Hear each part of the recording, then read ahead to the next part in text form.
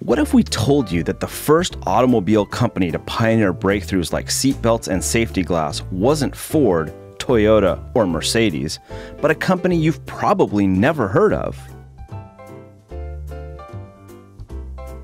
The year is 1946, and America has emerged from World War II, optimistic about a peaceful future. And while Japan and Europe are largely decimated, increased factory output from the war effort poised America to become a global manufacturing powerhouse for years to come. Yet many factories sit empty, yearning to be fired up, and returning soldiers ready to get back to work. And since none of the big three automakers have released a new model car since 1941, there was a strong desire from the motoring public for something fresh. This created a perfect storm for the car of the future. Enter Preston Tucker, a talented car salesman turned inventor and pioneer. His automobile vision promised and delivered several groundbreaking advances in automotive technology and safety that later became standard. The story of Tucker and his automobile company is full of innovation and intrigue. But in the end, only 51 Tucker cars were made, and the company shuttered its doors not long after it opened them. To understand this David and Goliath story, we will examine the rise and fall of Tucker and how a conspiracy perpetrated by corporations, politicians, and even government officials crushed the Tucker Corporation, the man himself, and ultimately his revolutionary car, 47 of which survive today. Preston Tucker was born in 1903 on a farm in Michigan, growing up on the outskirts of Detroit and learning to drive at the age of 11. He married his wife Vera in 1923 and then bounced around as a salesman for numerous car companies such as Studebaker, Chrysler, and Dodge. He would also work odd jobs for Cadillac and Ford, and then build and modify race cars at the Indianapolis 500. Tucker went from fascination with automobiles to obsession with them. In 1937, he would move his family to a large property in Ypsilanti, Michigan, with a barn that would later become the home of the Ypsilanti Machine and Tool Company. Tucker dreamed in the currency of cars, but with World War II looming on the horizon, he decided to try his luck developing something for the war effort. First with the Tucker Tiger, a quirky armored combat car that could do more than 100 miles per hour, but never saw production or adoption. And even though the American military found the Tiger to be too fast, they did like the Tucker turret. And although Preston dabbled one last time with military aircrafts, he quickly returned to his true calling, cars. In 1944, Preston Tucker started working on plans for his new automobile and went through multiple designers, finally landing on the now iconic design of his Tucker Torpedo, as it was then called. Tucker cared deeply for design language and wanted his car to strike a balance of beauty, emotion, and aerodynamics. But the car of tomorrow would also need new innovations in both convenience and safety. In 1946, Tucker published drawings of his concept car dubbed the Tucker Torpedo in Science Illustrated.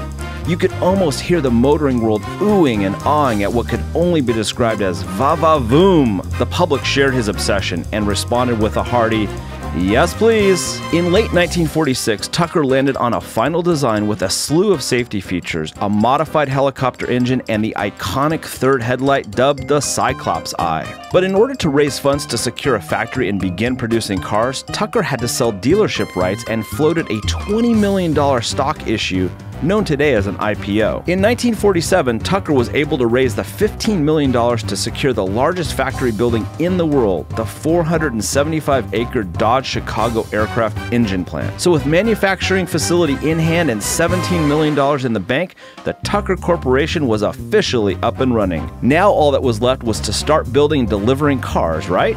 Not so fast. Tucker was sure to face the usual problems of any new business, but there was no way he could foresee the plots and schemes his enemies had in store for him. It would be an understatement to say that Tucker had some bad luck. And while Lady Luck definitely played her part, there were other forces at play: Tucker himself and the SEC. First, he had himself. Tucker wanted things like disc brakes, fuel injection, direct drive torque converters, and a completely new engine design. And while he may have been right in viewing the absence of these as complacency from the big car companies, Tucker was overly ambitious in trying to fit so many innovative features into a version 1 vehicle. And not being an engineer, perhaps he didn't understand how valuable incremental development is and how much time and resources it can actually take to perfect groundbreaking features. The Tucker prototype was shown at the Chicago factory to an excited crowd of over 3,000 people, but perhaps it was a hasty decision as several problems threatened to torpedo the launch, including broken suspension arms, a very loud engine, and a radiator that boiled over. Subsequently, top newspaper columnist Drew Pearson reported publicly that the car was a fraud, partly because it could not go in reverse, even though this was only an issue with the prototype. But the car's reputation was damaged, and the further onslaught of negative media to follow only made the situation worse. It was even called the Tin Goose, an insult referring to the Howard Hughes-built Spruce Goose, which infamously only flew once. But Tucker could have fixed and likely recovered if these were his only problems. But there were more serious hurdles in the offing. Before we move to the SEC, let's talk about the elephant in the room: the Big Three Automakers. It's no surprise that Ford, GM, and Chrysler would not be thrilled about a competitor like Tucker, but the extent they would go to in order to stifle him is certainly up for debate. The Francis Ford Coppola movie Tucker, the Man and His Dream would have us believe that Tucker was a pure visionary, crushed by the Big Three and the political interest they control. Some research papers written on the subject suggest quite the opposite, that Tucker was a poor businessman, even a charlatan, and needed no help in destroying his own company. Regardless of which camp you fall in, the alleged tactics by the Big Three are interesting. One was to pressure their own suppliers into not selling parts to Tucker, and another was to use their ability to re-elect political officials as a lever for stomping on the competition. For instance, Tucker put in bids on 2 different steel mills which he needed badly to build cars. But these were rejected by the War Assets Administration, which was headed up by none other than U.S. Senator Homer Ferguson of Michigan.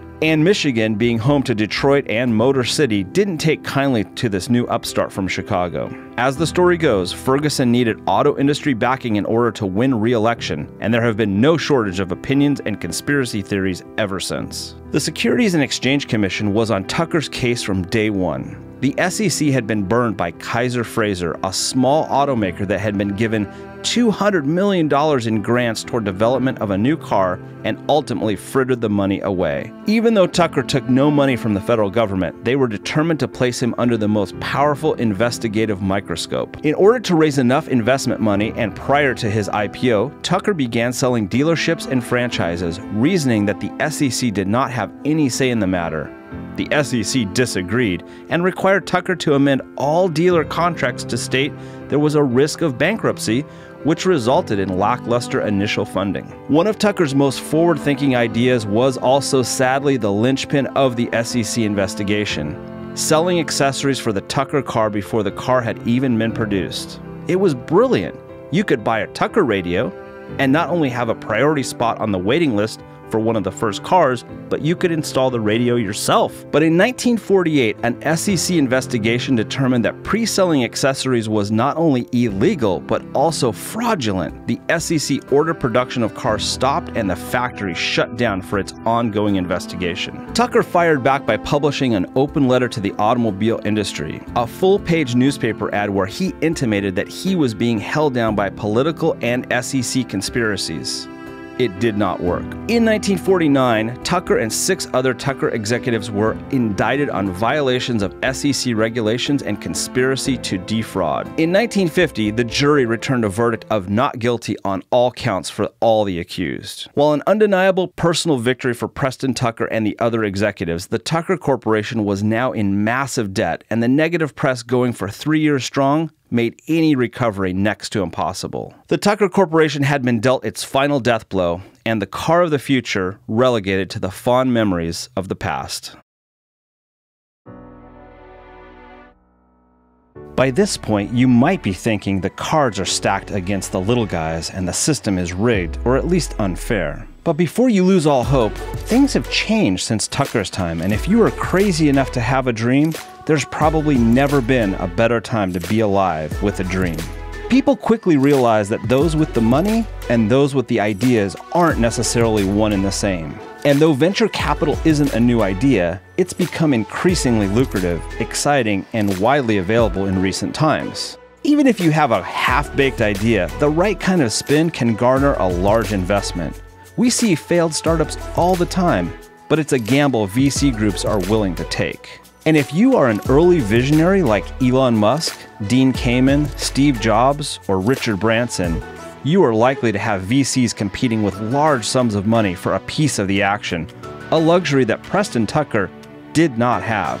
Although conspiracies can still be perpetrated against the upstarts of this world, it is much harder to hide from the public. The world of today is orders of magnitude more connected than in the 1940s, and world-changing ideas like global renewable energy expansion as envisioned by Tesla's Elon Musk have a much better chance to make the world a better place. Although the Tucker automobile will live on in museums and as collectibles for the rich, the lesson of Preston Tucker's vision will outlive the physical manifestations seen in his 47 surviving steel marvels. That lesson is both fascinating and sobering, even today.